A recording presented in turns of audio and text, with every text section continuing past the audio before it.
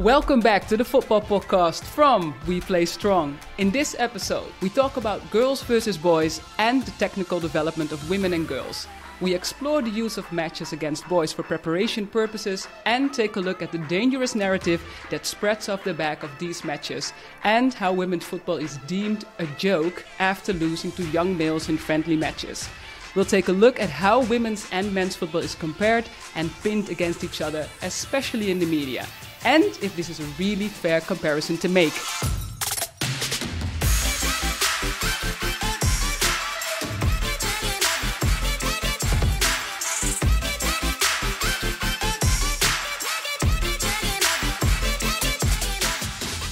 My name is Hehakaija and I am your host. Joining us today are Arsenal and Australia forward Foord and Manchester City and Australia winger Hayley Raso. Welcome both. Thanks for joining us. Caitlin, how are you doing? Yeah, I'm good, thank you. It's good to be here, so thank you for having us on. Nice. And Hayley, how are you doing? Yeah, good, thank you. Like Caitlin said, just excited to chat with you today. Cool. Let's get started because I'd like to know a bit about how you both started out in football. So, Caitlin, you can go first. Can you tell us about growing up in football and how that looked for you? How I first got into the game was just at school, in the back playground. Actually, with the boys, I grew up, just playing any sport that the boys were playing in the school playground, if that was rugby league or football or, anything. And, that's how I got into the game. And at that time, I was doing a lot of other sports. So when I came home to ask Mum if I could play football with the boys at my school, just the local team, she was a bit hesitant at the start because, again, it would be another sport on the weekend and some more time. But a little convincing from my sister, saying, no, Mum, she's really good. She beats all the boys at school. You should let her play. I went down for one game and I ended up scoring 6 goals in my first game. So it was kind of, a no-brainer. She couldn't not let me play anymore. And, from that point on, that's how I got into the game and, haven't looked back since. And how old were you scoring those 6 goals in your first match? I was 9. I started playing when I was 8. My older brother played and I guess I kind of just got thrown into it. I can remember I'd be down at the local game when he was playing and for some reason they'd be short on numbers and they would ask me to play and I'd always say no. I was really shy. I didn't want to do it. I guess they kind of made me because they were lower numbers, so I'd fill in with my brother's team, which was basically all boys as well. And honestly, I didn't really enjoy it and I didn't really like it. But so no 6 goals in the first match? No, didn't score 6 goals, no. I'd just fill in, but then I actually was quite good at it. And from, I think it took a little bit of persuading and a little bit of time, and I eventually ended up playing and being good at it, and people were saying I was good at it, but it took me a lot longer to actually start enjoying it rather than just doing it because I had to. Oh, wow. And do you remember what that turning point was when you were like, okay, now I am enjoying the game? I can't really remember when it was. I started when I was 8, so it probably was a couple of years later. Like Caitlin said, she was playing with all the boys. I was also playing with all the boys. I think the thing was that I was actually quite good and people could see I was good and people would tell my parents I was good, but I was just so shy and didn't want to do it. It probably took me a bit of time to realise that I am actually all right at it and it's something I could do, but it probably wasn't until I was a little bit older. Okay. Hey, and growing up, were there football academies and teams available for girls because you both started out with boys? To start off with, no, I mean, not when I first got into the game. Obviously, my local team was a boys' team, and I mean, there might have been 1 or 2 other girls around that league. There was actually another girl in my team that also went to school with me. But besides that, there wasn't many girls playing, and I mean, I hadn't got that far into it to know if there was academies and stuff like that. But later, a couple of years later, that was when I found out there were platforms for just females, but it wasn't. It was probably the same with Raso. Like in our states, there was institutes, and it's not in place anymore. But back then it was. So, for example, it was the New South Wales Institute of Sport, and that was just for the best female footballers from 13 up to the girls that were in the national team at the time. So it was kind of a big jump with age groups. But that was kind of the program you wanted to be into, and that was kind of your pathway. Once you were in there, you were kind of seen for the national teams and stuff like that. So, but yeah, we weren't into those programs till about 14. 14, okay. Yeah, and I read about a comment of you in an interview where you said that arriving at those elite girls, it was exciting and it was nervous as well because the older girls would give you a hard time. Can you explain a bit how that is? Because of course you come in as a freshman or just a young girl, and then you have to prove yourself. But how was that for you coming in there? Yeah, I mean, it was obviously a bit daunting, but I think the best thing was the girls your age were the girls you then grew up playing with, so that was kind of your comfort blanket in a way, but I think it was just kind of what I had experienced through my whole career, and it started off with the boys. You just always had to prove yourself, and I think going into that environment, you had to do the same thing because those older girls were obviously in the national team and obviously done the things that you were working towards. So I think you just had to continue proving yourself, and it wasn't easy. Obviously those girls are protecting their positions, and when young kids come in and normally young and energetic, it's not really what they like to see. So I guess they just kind of wanted to imprint that you have to prove yourself to be here. Yeah. No, I totally remember when I was 12 years old and started playing, was selected here for the district team in the Netherlands, and I came into the dressing room and they asked me like, what position do you play? And I was like, number 10? No, Rachel plays on 10. I'm like, I can also play on 7. No, Priscilla is playing on 7. And I was like, and it was so... But I mean, it's part of the game, I guess. And Hayley, how was that for you? Like growing up, were there any academies, girls' teams for you to play in? Similar to what Caitlin said, I feel like when I was young, playing for the local club, I didn't know anything about institutes or academies. And as far as I was aware, most people were just playing at my age for clubs with the boys, and very few girls were playing. I then transitioned to an all-girls team when I was 14. So back then, once you turned 14, it was when you started playing on an all-girls team.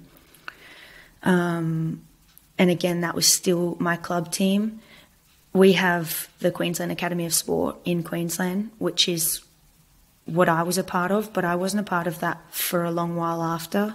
While I was playing for my local club team, I was told to go and trial for the top league in Australia. So my pathway into football and into the academies was completely different because I actually started playing in the top league before I was ever invited to go to an academy back in my home state. So I ended up moving away from my home for football, playing away, and then being invited back into the academy. And at that time I was still young, and like you both said, it is quite daunting. You go in and they're all older girls and they all have their positions, and you come in and you're trying to prove yourself and nobody really knows who you are or what you're about. So you try and earn their respect at the same time as proving that you are good enough to be there, I think. Yeah, no, I agree. And so without playing with boys, we would have never found that love for football, because that's where it all started out. So a few players have come out and said that it's better for your development as a female player to play with boys from a young age. So for example, Viviane Miedema, she played alongside boys when she was young and perhaps did so for longer than many. She said that it really benefited her and that there's a big difference between playing with boys and with girls, and would advise always girls to play with boys. So it would be great to get your thoughts on this, because do you think that there are advantages to play with or against boys? And do you see another side to the game that perhaps makes you a better footballer? But let's start with the first question. What are your thoughts around this? As a girl playing with boys, very curious to know. Caitlin. Yeah, I mean, I have to agree with Viv from my personal experience and opinion. I think playing with boys from a young age developed me into the player that I am. And I guess as early as I did, I came through at 16. So I guess that's quite young for a national team. And I don't think that would have happened as early if I wasn't playing with boys, just because I was challenged every day. I mean, I think you always have to prove yourself with boys. You always have to earn their respect to show you're good enough to be there in a way. I remember when I used to play and the opposition would see, oh, they have a girl on their team, they would think that's a weakness. And I mean, once obviously I earned the respect of my teammates on my team, they would be the ones that would stick up for me, and obviously I would leave everything else to what happens on the field for me to prove myself. But yeah, I think it was just always constantly, every game you had to prove yourself, and it wasn't easy. And yeah, I guess as you grow up, as boys grow, they get faster and stronger. And it was just a continuous challenge, I think. Yeah. And Caitlin, how old were you when you switched to an all girls team? I think I was around 13, and I actually didn't want to. I think I was a bit like Hayley. It was kind of that time where you were kind of pushed to, you had to go with girls then, to obviously then be in that picture of playing with girls and in those leagues. But my personal opinion, I enjoyed playing with the boys. All right. Hey, and looking back, because 13, 14 still sounds young to me. Would you, if you would could do it over, would you stay longer with boys? I mean, looking back at how my pathway planned out, probably not, just because it obviously worked for me the way that it was.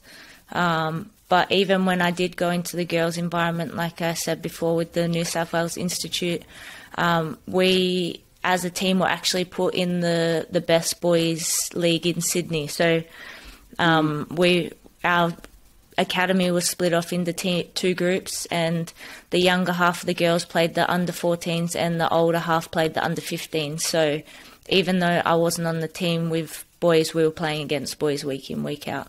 Does it make you a better footballer to play with or against boys? I think so as well. I think boys are just genetically built differently, like their physical characteristics, like whether that be speed or power, they're just stronger athletes. And us as women playing with them, I think, helps in that aspect. Because you're playing with a higher level. So for me, obviously coming through playing with the boys, I think it probably developed my sharpness, my decision making, my speed, my power, all of those things. So then when you make the transition over to playing with all girls, you are probably at a higher level than the girls who have just come through playing with girls. Yeah. Okay. Hey, and do you think that how is the current landscape in Australia? Are there more opportunities for girls? The pathway for women's football in Australia now is different. I feel like I haven't been in Australia for a long time, but I do think that there are platforms for girls to play with girls from a younger age, and there are, I don't know whether it's academies or institutes or what it is, but I think because more young girls are getting into the game, there's more opportunities for them to train and play together, whereas when Caitlin and I were younger, not many girls played, so we were playing with the boys, whereas now so many more young girls are playing, and they're having those opportunities to play alongside other girls who want to play as well. Yeah, the funny thing is that now, I'm also a bit older than you, but so when I started out to play football, the chance of me getting selected for the national team was bigger than it is now because there's so many more girls playing. Do you see that as well, Caitlin? Like the competition with these younger girls is growing as well? I feel like it is different with how girls are coming through, and I think the development is different because just when I look back when me and Hayley were the same age and a few of the other girls around our age in national team like Sam Kerr, Emily Van Egmond and Steph Catley, we all went the same way with boys, and I feel like we just developed earlier, where I think the programs in place now are all females and I think girls are just developing later. So I don't know, in a way it doesn't seem like there's a whole lot coming through, but I think that's just because it's taking girls longer to develop than it did when we were younger. But I mean, that's just my personal opinion. I could be wrong, but I just... No, I get it. Yeah. It's a feeling that you have, like, and I mean, there are naturally some physically and technical differences between the women's and the men's game. But how important is it for your physical and technical development as a player? Because Hayley, you also said, like, I learned to just control the ball quicker. And what else is good for your development playing with or against boys? I just think, like, in Australia, it's really good because I know there are a lot of pathways now for girls to have girls' teams. But when I look back at, if I was in a girls' team, I feel like it would just be kind of a bit standoffish because you don't have to prove yourself. You're with your friends and stuff like that. Whereas when I was in the boys' team, I know I wouldn't get the ball if they wouldn't pass me the ball if I didn't have to prove myself or to go put in a tackle against the boys to show that, like, I'm here to play too, you know what I mean? Whereas I just think the mindset in a girls' team is different. You know, you're all the same. You're just passing it around. It's just a different feeling that if I look back and at the age I was in, if I was with girls, I just think for me and for you, Hayley, as well, it would have been the same. It would have been too easy in a way. And thinking back to when I was playing with the boys, because it was the same situation for me where I feel like the boys were like maybe threatened by having a girl on the team. Like they would think that they were better and you would have to prove yourself. And I feel like it took time for them to realise, oh, she's actually good, if not better than us. Mm-hmm.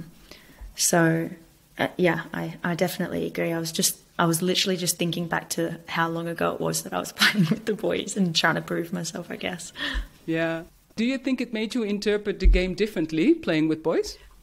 Yeah, I do. I think, kind of like I said earlier, it's the decision-making, the sharpness that you need on the ball when you're playing against boys, which as you progress down the line, so now as professional footballers, probably back then when I was 13 playing with the boys, I didn't realise that it was helping me. But now when I look back on it and see that playing against boys, you need those things, that tactical awareness, the decision making, all those things which help you as a footballer now, I can see that it has helped my game from back then to now. Do you think it can be challenging socially or mentally playing with boys? Because you both also said, so you have to prove yourself maybe even extra when you play with boys. Have you ever had any obstacles socially or mentally playing with boys? To be honest, no, not really, because I was a little tomboy myself, so I just considered myself as one of the boys. But no, I would say the only thing that happened with me when I was younger was, I actually can't really remember the situation now, but as I said before, there was another girl on my team and that was my best friend at the time, and I just remember her getting kicked. It must have been a dirty tackle or something like that, and I actually stood up for her and I got in a fight with one of the boys in a punch-up. So, and after I ran off crying to the car to mum because I thought I was going to get in trouble. But I just remember then, like, that was probably my only obstacle when I was younger, besides obviously having to prove yourself in the games every time. But other than that, not really. It's just obviously, the boys, and I think even the parents of the opposition team as well would get a bit funny about me playing as well. Obviously, I think as a girl, I don't know, getting the better of their son or the boys' team, they didn't like that at all. So, yeah, I think that was the only other obstacle, but I feel like that didn't really have anything to do with me. It was more the parents and obviously my coach and stuff like that. But I just remember those little conversations or hearing those things, but those types of things wouldn't really faze me. But I guess it's just funny to look at now that the impact that you could have just because you're a girl. If that was another boy getting the better of his son, he wouldn't care, you know what I mean? It was just, yeah, because I was a girl.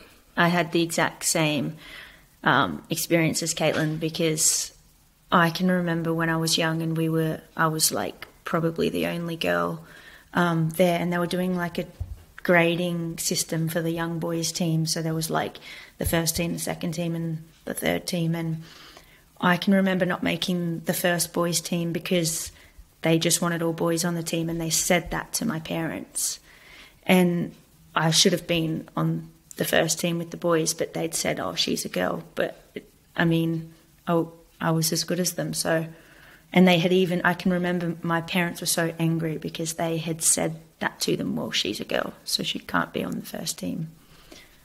Insane, right?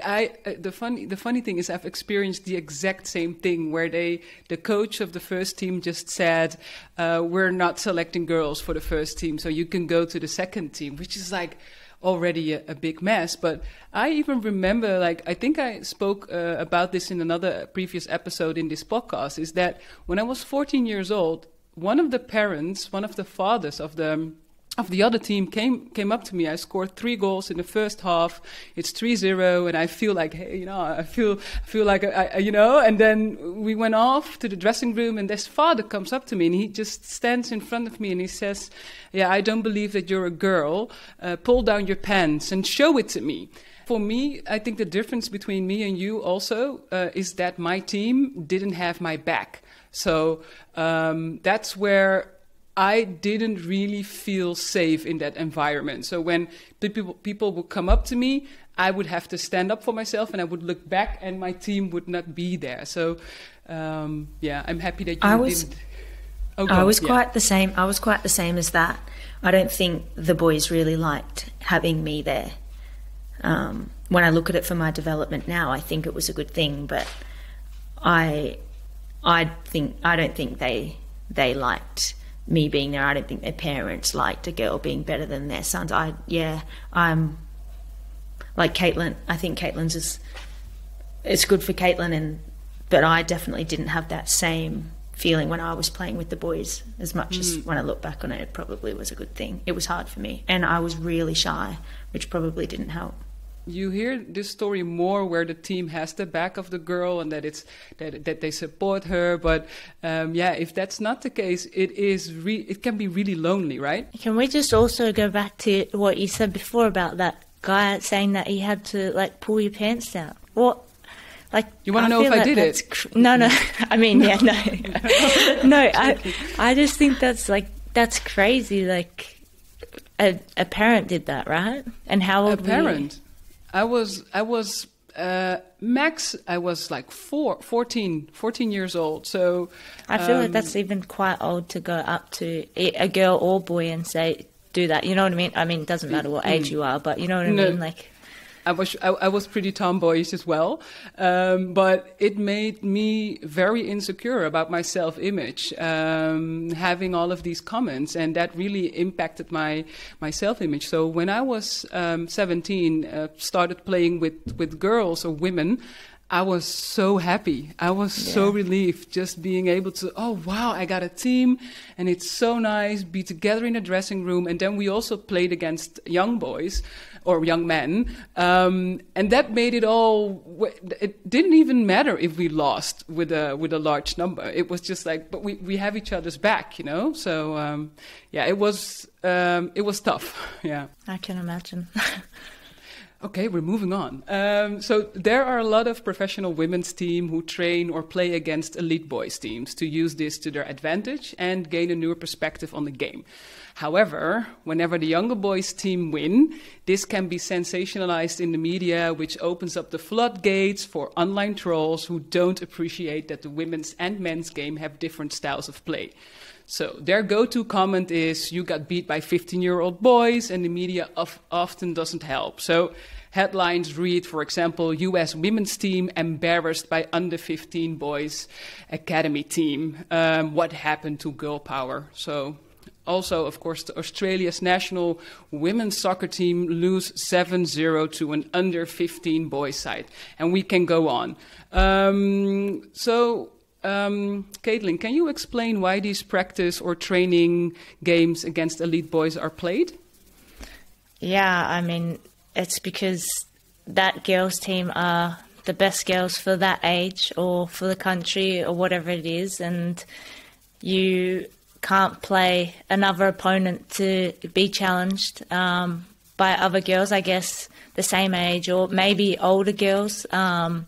If you're younger, but I guess as a national team to, get the same challenge as an international match, you have to play boys and younger boys, 15, 16, I think that's roughly around a level that is good to be challenged. Anything older than, they're not boys anymore, they're men, and it's just obviously totally different. So I think that's the age that is, a good level to be challenged. And obviously boys are quick and fast and strong. And yeah, it's just to challenge you as a player and as a team. And I guess the only way to get that is to play against boys or young men. Yeah, like Caitlin said, being at the top, so being at your national team or at the top level, you can't play against a women's side that is going to challenge you, because if you're playing against one of the W League teams in Australia, or it's just not a comparison, and that's why you have to play against these boys, because you're at the top. But I think men, they're genetically superior to women. They just are.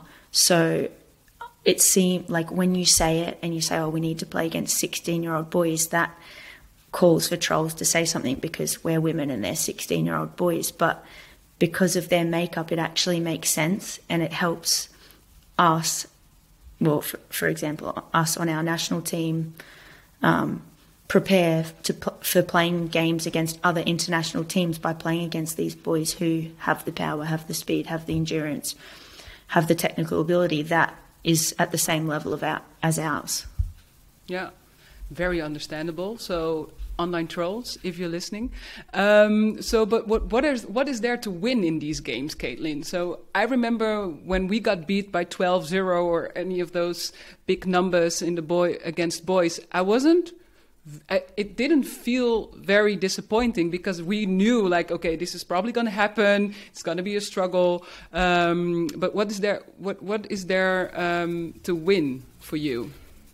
Yeah, I think in these games is obviously to get a good session in. Obviously, it's going to be a hard game. So yeah, physically, mentally, how you turn in these moments, when obviously you're getting picked out, you may be just defending the whole time. This can happen in an international game against an opponent, for periods of the game. But also, I guess, just how they exploit us as well and where we need to be better. Obviously, you only get that from playing games. So, yeah, I think games are valuable in many ways. And, yeah, against boys especially. If we can't play international games, then, yeah, it has to be against the boys to get the same sort of, outcome. Yeah. And do you feel like your coach is approaching the game differently when you play against boys, Hayley? The coach approaches the game the same, because for us it's about learning, and for us it's about developing and getting better. And so I don't think that it's any different. It's like Caitlin said, in a sense, it's like a training session. So there's nothing to lose in it. It doesn't matter if the score's 7-0 or we win 7-0, because at the end of the day, you're playing against a quality opposition. you're having to think sharper because your decision making has to be quicker, and you're coming out of the game, you're able to analyse the game based off playing against somebody who's at the same level. For the boys, they have more motivation than what we do going to these games. They would hate to lose to girls, whereas for us, we know it's going in for a learning experience, and realistically, we probably are going to lose. You know what I mean? So I think also when we win, because we haven't just lost 7-0 and that's it. We've also beaten boys' teams before, but you never hear about it. Because where are all of the people online then? Nobody cares, because all they want to do is say that you've lost to the boys. Yeah, because you play boys' teams so many times. You win some, you lose some, just like international football. You win some, you lose some, but they'll only pick up on the one game you lost like 10 years ago. Yeah. When I say we're prepared to go in to lose, I mean because we're going in to try things, you know what I mean? And it's not always going to work, but we obviously go out there to win. But if we were to, it wouldn't be the end of the world for us, which obviously for them it would be. It would be a very hard hit to their egos.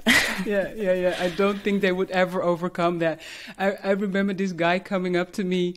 I was out here in Amsterdam when a few years ago, and he came up to me and he was like, "You are the first girl that ever gave me a nutmeg, and that's years ago, and I can't get over it." I'm like, come on, man. You know? See, because it hits their ego so bad. They remember that many years on. Oh gosh, it's pathetic, but okay. So we have seen the negative comments online where people were being disrespectful to the women's game when they are beaten by a boys' team. We just spoke about it. Is there anything that you would like to say back to these people, Caitlin?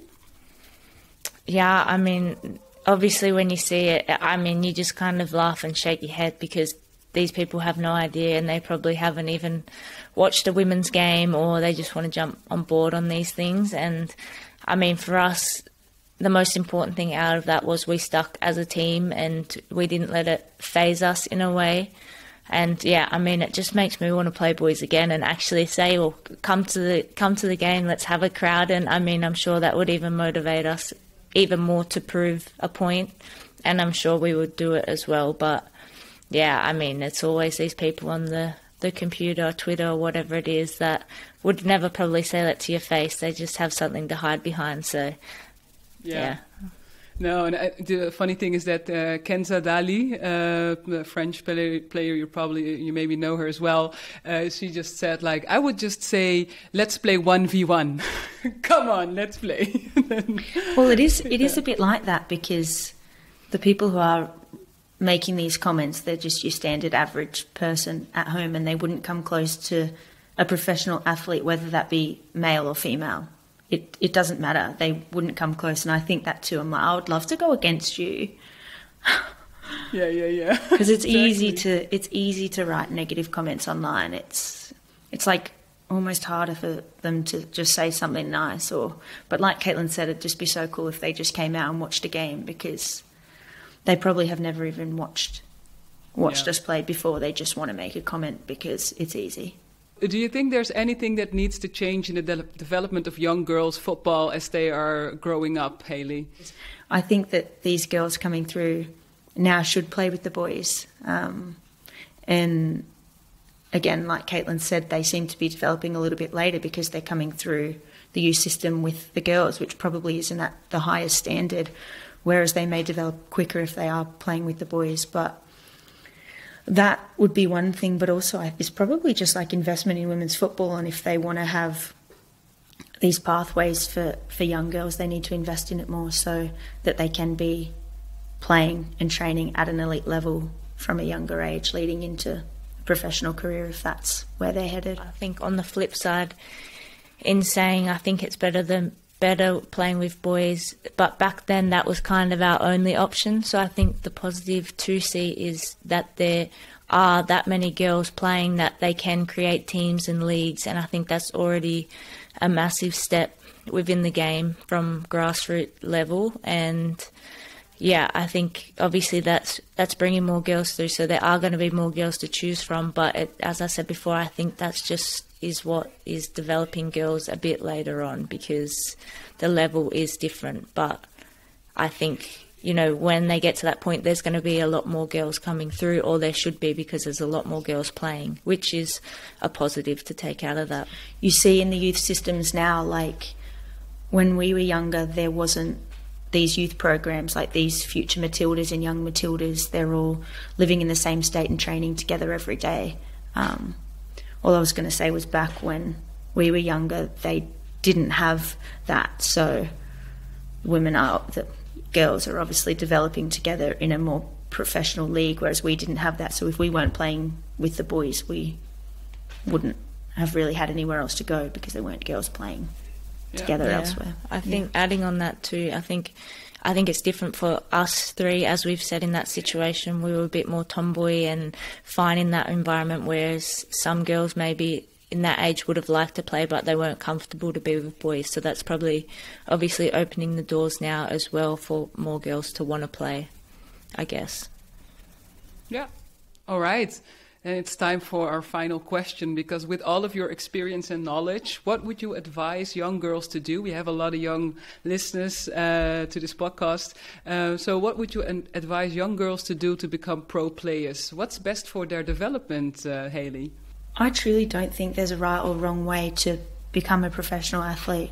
I think there are so many different pathways, and I always look back to how I did it in Australia, and that worked for me. But in England, in France, in the Netherlands, there are probably different pathways all over the world and different ways in which people are becoming professionals. So I personally don't think there's a right or wrong way. I just think it's about sticking to it. If you want to play with the boys, that's great. That's what a lot of us did, and it worked.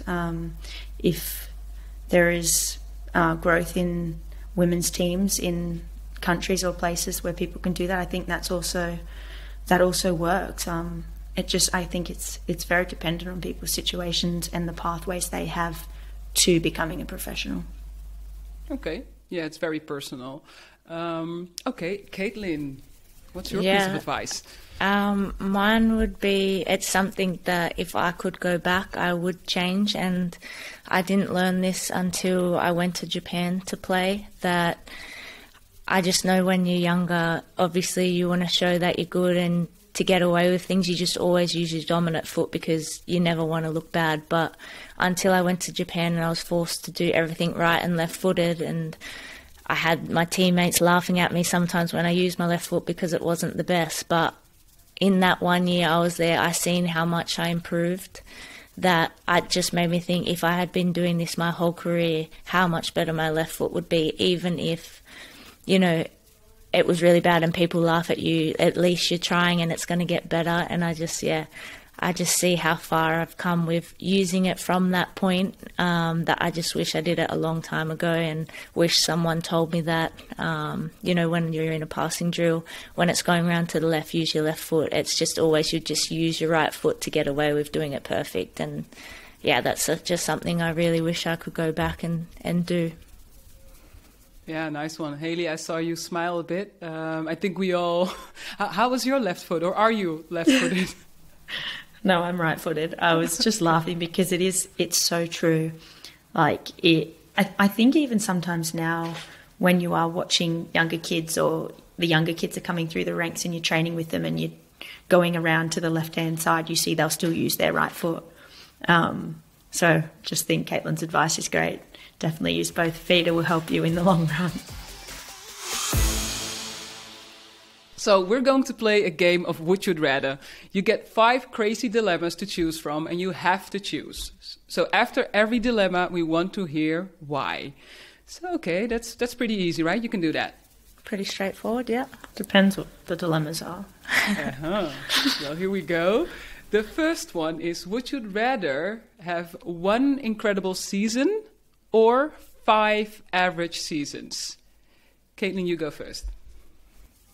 I think 1 incredible season, because I think that just changes everything for you. Yeah, you smash 1 season, and I mean, a lot of teams are coming, a lot of endorsements. Obviously, that's what you want to do. You want to smash a season. So I think, yeah, I'd go for 1 incredible season. I don't think you want to be average. And like Caitlin said, you have an incredible season, it probably leads on to another incredible season. But yeah, it's no fun being average. Would you rather lose every game of the season, or would you rather just miss the playoffs? Hayley. I'd rather just miss the playoffs. Yeah, right. I was like, is that a trick question? No, I mean, I don't like losing. I have to agree. I think the same thing. I think if you change that question and said if you went all the way and then lost the grand final, I feel like that's worse. Sometimes, like, say if you lose the grand final, you're just like, oh, I should have just lost the semi. It almost makes it worse. But okay, the third one: wear stinky wet boots or stinky sports bra. Caitlin. Stinky wet boots. I feel like that's fine when they're on your feet. I feel like we do wear stinky wet boots, but to put on I was going to say that. You already have a problem. Yeah. But to put on a stinky wet sports bra, like that would just be so gross. Yeah, I agree. I also totally agree. And just what I also wanted to say, like, aren't boots always wet and stinky? But yeah. Pretty much. They Pretty get to much, that right? point. Yeah. We have the like boot bag that all the boots are in, and oh my gosh, when you open it with them all in there. But isn't the shin guard even worse? Oh, yeah, I mean, I've only had one pair of shin guards since I was 12, so mine are pretty gross. Like, if I was to lose any, I would give my boots any day, but no one's taking my shin pads. Oh my god, they're disgusting though. If I showed you, there's like blood in them, skin, like it's gross. Whoa! And I've never washed them. Oh my gosh! But is this? joking? Yeah. I feel like that's normal. A lot of people do that, no? I've definitely changed mine. No, I think it's a superstition thing. Like, these are my shin pads, and I'm staying with them. Win the Women's Champions League with your club, or the World Cup with your home country, Hayley. Win the World Cup with your home country. I just think it's just such an honour to play for your country, and we've got such a good group of girls and such a great environment, and I think it's been a dream of ours for a long time to win something as a national team. It's the biggest thing in the world, isn't it? In football, playing in a World Cup. So yeah, that's the absolute dream, to win a World Cup. Okay, so it wasn't that difficult. I thought this was going to be a bit more hard. But and you, Caitlin? Yeah, I mean, obviously I'd love to win them both, but if I had to choose one, I would agree it has to be the World Cup for our country. Yeah. And I mean, looking forward, the next World Cup is on home soil for us. So, I mean, I don't think you could paint a better picture than that. So, yeah, I mean, it would have to be a World Cup. But as I said, I'll take both. No, yeah, we'd take either. It wouldn't matter. Like, okay, this one or the other. Which one? Yeah. No, but I mean, the World Cup in Australia is going to be insane. How are you like looking forward to that, Hayley? Oh, I can't wait. I think playing in a World Cup is just such an incredible thing, but to think about it being in your home country, having your friends, your family, and basically the whole of Australia behind you cheering for you, it's such an exciting thought, and we can't wait. We honestly can't wait. And I mean, like Caitlin said, there's no better way to go about that World Cup than to win it. Yeah, no, definitely. It's probably going to be the first time that I'm traveling to Australia, because I definitely don't want to miss that. This is the last one. Legends in the game who still play. Is that for you Marta or Carly Lloyd? Caitlin. I think they're both incredible players. This is probably the hardest one. I would say. Tough. That's really tough. Yeah, I mean, Marta has obviously scored some incredible goals and just changed football. And I guess in a way for how males look at the game, I think Marta was the first player to kind of take that to, wow, this girl can play, you know what I mean? And right. I mean, I think, in Brazil as well, obviously being from a skillful country, and she was just looked at, as one of the best footballers, not just as a female, but as a footballer. So I think that's huge. But Carly's obviously been incredible as well, and what she's done for the game, and I think what's impressive for me is on the big stage, she has just performed time after time, time after time, and come up big for the US when they've needed her, and obviously her age, and to keep going and play at the level that she's been at the whole time is ridiculous. So I honestly can't choose between the two. I can't. So Caitlin is losing this game now? I'm sitting on the fence. I'm sitting on the fence. I thought you were just going to say one and then I was just going to say the other to make it even, but then you didn't. Yeah. So I was like, just say Marta and then I'll just say Carly. Okay, Caitlin and Hayley, thank you so much for coming on to the Football Podcast. We've spoken about the development of elite girl players, explored the best environment physically, technically and mentally, but most importantly, how we can create an equal playing field where girls can fully reach their potential. We hope you enjoyed this one. Thanks again, and be sure to follow and subscribe to We Play Strong. Bye-bye. Bye. Thank you for having us. Thank you.